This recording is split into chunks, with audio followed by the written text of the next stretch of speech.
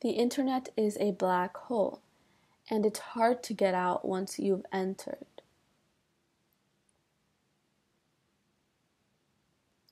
And there are many miscommunications in this black hole, right? So you have one person right here, person A, another person right here, person B, they're homies, they're best friends, right? And then they go do their own lives, and they're still homies, they're best friends. But in between these two people, you have the black hole known as the internet, okay? One person sends a text message. It goes into the black hole, goes to the other side of the black hole, meets the other person. Here's the thing. Those text messages, you can't convey your emotions through a text message very accurately. Everyone texts differently. This is just an example of the damages caused by the internet, especially regarding relationships. One person might be like, hi, blah, blah, blah, and they don't use any emojis. This person just doesn't use emojis in general. And the other person receives the text and they're like, this person isn't using emojis. They're not excited to talk to me because this other person uses emojis. And they're interpreting that based on their own form of texting.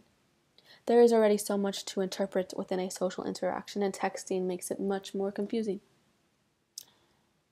So they know they're homies, they know they're best friends, but one of them is texting weird because he's just a weird texter. And the other one is like, my friend is texting me weird. Is he mad at me?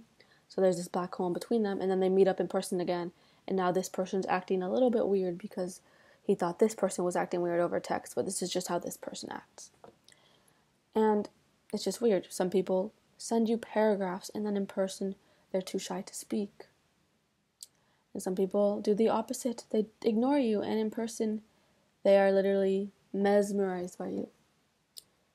Because there are different styles of texting.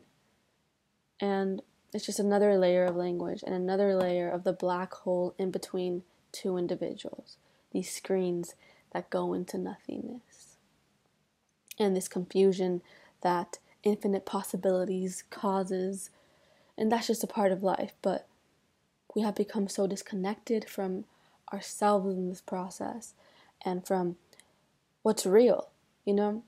So many people say, oh, I don't know how you're going to make it in the real world. You know, you got to pay those bills and do this and do this. And I'm out here like,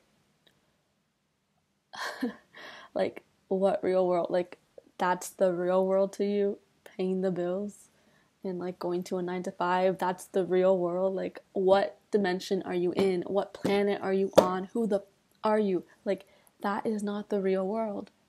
As a matter of fact, this person that's saying, you better prepare for the real world, is living in the fake world. If you're telling me to prepare for the real world, you should be teaching me, like, how to start a fire. I mean, like, a campfire. Or how to, like, build something in the forest. If I were to, like to survive, you know? Or how to forage, or how to farm. That's the real world, nature. Like, in connection to others. Like, the real world is not sitting in a cubicle 9 hours a day. Like, as a matter of fact, since I have a whole nother video about the dystopia, but like, we depend on grocery stores for our food supply. Like, what happens if it shuts down? Like, because we're in the fake world, we don't know how. It's a whole nother tangent. But besides that, yes, the internet is a black hole. And once you stop putting your energy into this black hole of nothingness, you'll have so much more energy to go explore the real world. I have a poem to read. And it's a paradox because right now you're in the black hole as you watch me. And I'm making this content that will go inside a black hole that will reach such random individuals. It's crazy. Obviously, I am being a hypocrite, 100%. But the first step is awareness, and I do want to make videos, but very intentionally. I did turn my phone black and white and deleted many apps. There are ways to make your phone more minimalistic. But here's a poem. It is called Wilderness Unleashed.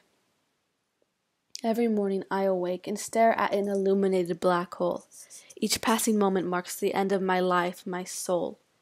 To others, these hidden obscurities I notice are too much. Such observations require undoable change.